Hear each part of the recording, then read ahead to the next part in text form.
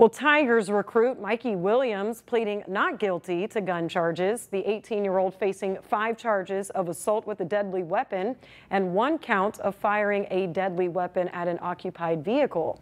Williams was arrested last week in California and remains out of custody on a $50,000 bail. If convicted, he faces a maximum 28 years behind bars. Williams committed to the University of Memphis in November of 2022.